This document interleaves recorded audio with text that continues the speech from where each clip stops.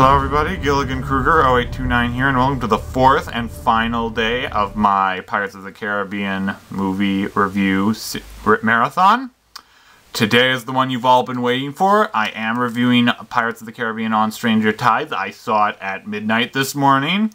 Sorry I couldn't get you a reaction video. I was busy and forgot my camera. So I'll try to sum up everything in this review, but before I get into that, I want to review my thoughts on the franchise as a whole. And I'll basically be repeating points I made about the last three movies in my reviews. If you've seen them, so you'll probably be familiar with them.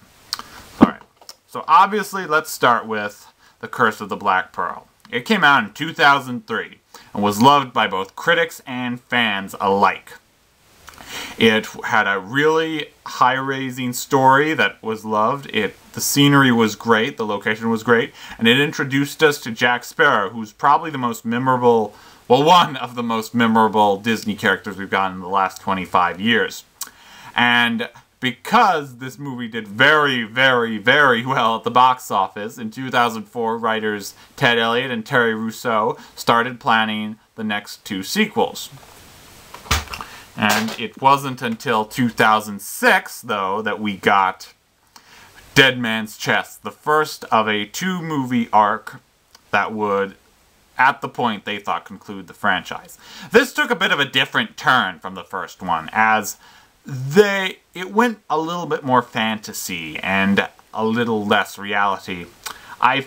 This was a clever design on their part, since some of the good things about this one were better, and some of the bad things were worse. I admired the special effects even more. I'm still blown away by them, and I thought the villain was better, but the big issue was it had the same feeling that Lord of the Rings: The Two Towers had, and it just felt like it was there to link us to the final chapter.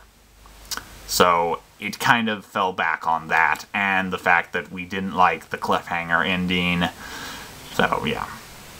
But, yes, less than a year later, we got Pirates of the Caribbean 3 at World's End.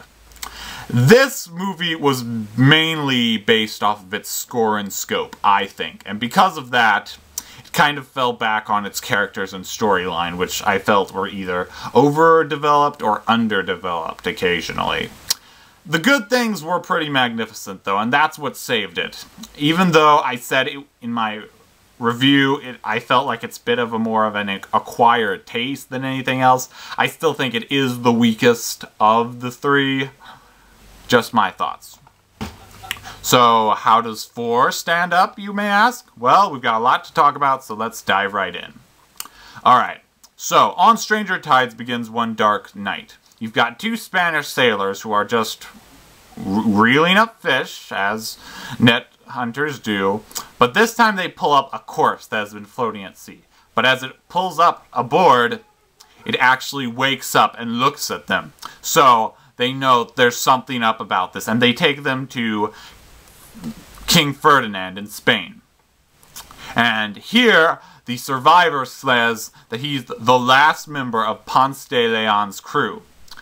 But this has to be ridiculous. Ponce de Leon died about 200 years before the events of this movie even occurred.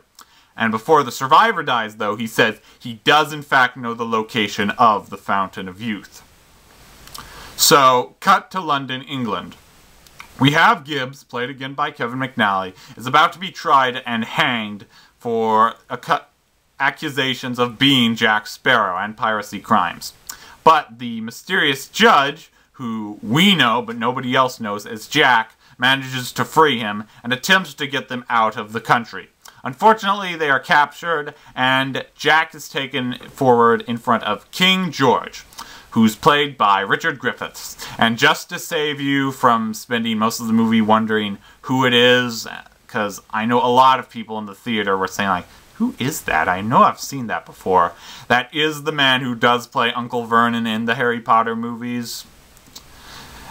But you'll probably recognize him now. Also, we're reintroduced to Barbossa, who has given up his pirate ways to be a privateer, now serving in the British Royal Navy. This doesn't last long, though, for once again, Jack escapes, and this time he does make it out, thanks to the help of his father, Captain Teague, played by Rolling Stones hero and the inspiration for Jack Sparrow, Keith Richards. He has a bit more of a developed scene this time, and where he's telling Jack Sparrow not to go looking for the Fountain of Youth, that it will be the end of him. It will ruin him, it will destroy him, yada yada. But he's not the only one from Jack's past that's resurfacing. Jack also meets Angelica, a sexy pirate mistress and his former love interest, played by Penelope Cruz. There's a short talk between them and a sword fight, but eventually Angelica drugs him, and when Jack next wakes up, he's on the Queen Anne's Revenge. This is, of course, the ship that is run by Blackbeard, the fierce pirate, in here played by Ian McShane. Now, Blackbeard, as well as Angelica, sees Jack as a tool to get to the Fountain of Youth, and that's what they want to use him for. And it's worse because they're not the only ones going after it. We've also got Barbossa, the British Navy are going after it, and even the Spanish are trying to destroy it, so much that they will just go by any ship. They're that determined. Now, you've probably heard from several early reviews that this movie sucks. And I've even read one review that said it was worse than The Last Airbender last year. Now, I have good news and bad news. The good news is, it's not a bad movie. In fact, I found it very entertaining and fun in some places. The bad news is, it just isn't a great film. In fact, I know fans will be disappointed. Not because it's bad, but because the others were just so good. Like, this one has a bit of a slow start, and there are some chase scenes that feel a little bit more silly than sensible, especially in the beginning. And we also have the problem that's kind of feel like it's echoing some of the last movies. Like, there's a floorboard, ceiling, plank sword fight in the beginning, which almost mirrors the one from the first Pirates of the Caribbean movie between Will and Jack and the blacksmiths. But apart from that, I do think the good stuff does outweigh the bad. I think there's a lot here to be liked. The story is different in this one. It's not as fantastical. This one I feel is more of like a traditional treasure hunt movie, and kind of reminds us of the Errol Flynn pirate movies of the old days. I've just seen clips of those, but this is kind of what I think of when I think of a pirate movie, because it's about treasure hunting. There are small things that are thrown in, and that's kind of cool, but it sticks to what it is, and it knows what it's supposed to be. Orlando Bloom and Keira Knightley, as you've probably heard, are not here. Thank God. So we don't have an overdeveloped, drawn-out romance.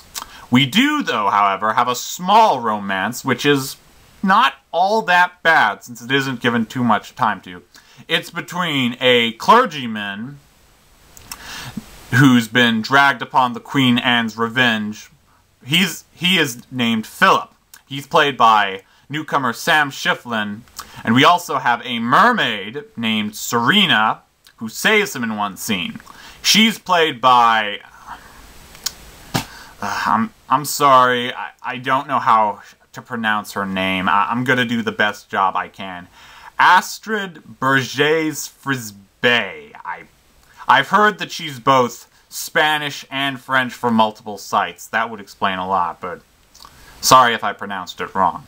These two have kind of a small romance between each other, and I actually couldn't believe this, but I actually cared about it more than some of the other things in the movie. I thought it was interesting. I thought it was clever. There's betrayal, there's love, there's meeting some parallels, there's the fact that you're different.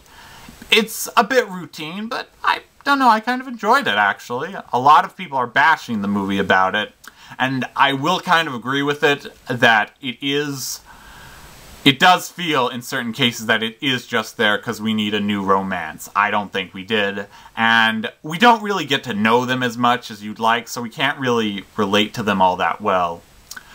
In fact, actually though, I think the mermaids are the best new addition to this movie, hands down, because Disney is famous for what they've done with mermaids. Like, these do at first feel like classic Disney mermaids. They are attractive, And yes, I do include Ariel from The Little Mermaid in that group. And one even sings at one point. But even though they do have the good looks of a Disney mermaid, and one even looks like Amanda Seyfried, don't expect any renditions of Under the Sea or Part of Your World in this. Because, let's just put it this way. These things don't want you to be part of their world. They want you to be part of their dinner. They are vicious. So, if they had a mermaid song, it wouldn't go anything like this. Look at this stuff, isn't it neat? Wouldn't you think my collection's complete? What you're more likely to hear is something along the lines of, come try this stuff, isn't it great? It's more delicious than what I just ate.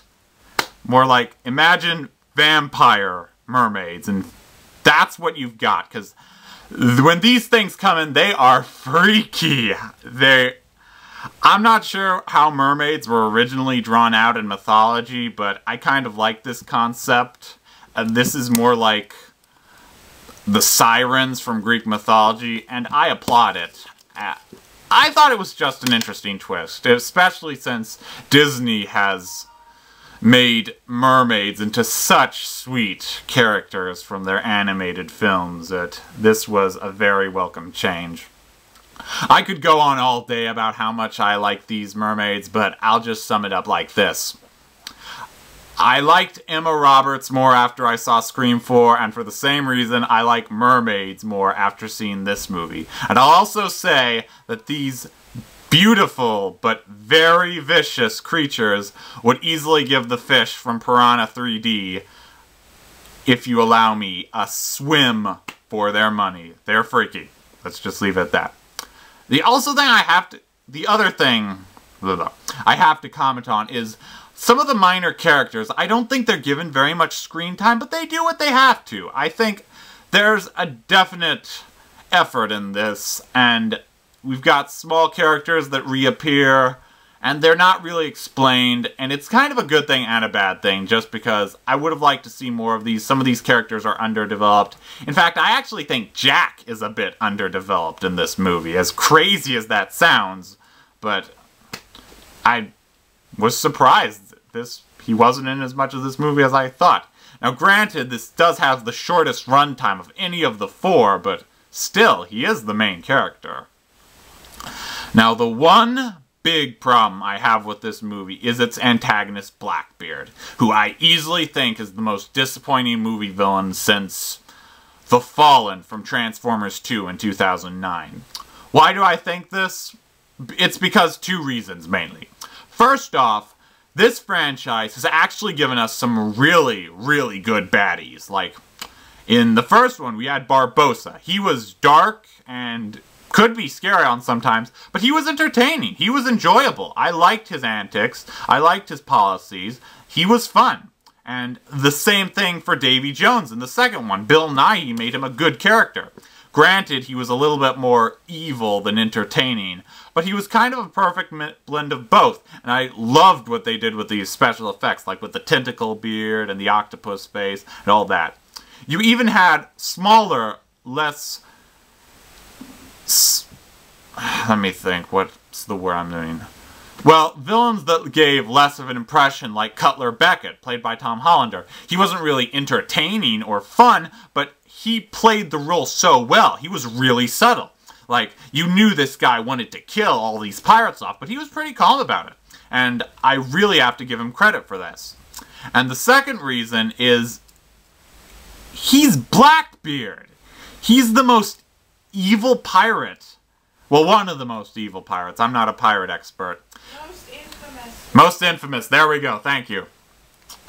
I thought of Blackbeard as being pretty much like Barbossa and Jones, as being evil but entertaining, and have this dark tone to him that you can see, but you still like him overall as a bad guy. And I just think he was a little bit too hammy in this movie. I don't really blame the actor Ian McShane. I mainly blame the lines he had to say. Like, he had lines along along the sorts of, I'm a very evil man, and if I don't kill someone every once in a while, people will forget who I am, which aren't necessarily bad lines, they just seemed out of context and out of place. I was really looking forward to how this movie was going to handle Blackbeard, and I was very disappointed because of it. So, sorry Blackbeard, but you're not going to be up with Jafar, Frollo, or Maleficent as one of my favorite Disney villains anytime soon. So, let's get down to it. What do I think of the movie as a whole? I've said about as many good things as I have bad things. Overall, I think it's fun, entertaining, and definitely, as I said before, has the feeling of an earlier Errol Flynn pirate movie. It's definitely an entertaining romp. I like the story, I like the characters, well, besides, well, almost all of the characters. Blackbeard is off the list. And I even don't mind the small subplots. But I'm falling back on the slow start and the very disappointing villain. I can't hit on that enough, that I really thought Blackbeard was going to be a very entertaining character, but he wasn't. And that really saddened me. So, how does it compare to the other three?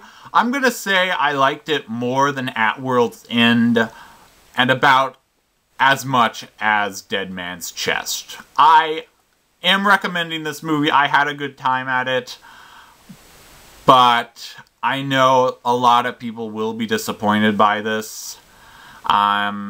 It was enjoyable to me, and I'm guessing there will be at least some things you'll like about this movie. It's not Last Airbender bad. I still can't get over that comment. It kind of gave me the feeling that Matrix Revolutions had, in the fact that I wouldn't mind seeing more, but I'd like to wait a while before I see any extra. There have been talks about 5 and 6, but Johnny Depp has said he wants to take a break for a little while, and I don't blame him. I think we all could use a break. But the bottom line is, I think it's a good installment. I enjoyed it. I recommend it. I thought it was a lot of fun. So, as it all rounds up, I'm going to give Pirates of the Caribbean on Stranger Tides 3.5 stars out of 4. Sorry, out of 5. And it was a good way to end the series review, and I wouldn't mind seeing the movie again, but not in over-excessiveness. And that is the end of my Pirates of the Caribbean series review. You can find all my movie reviews on my YouTube channel. If you have a movie you'd like me to review, comment on this video or on my channel as a whole. And until next time, peace! Arrgh!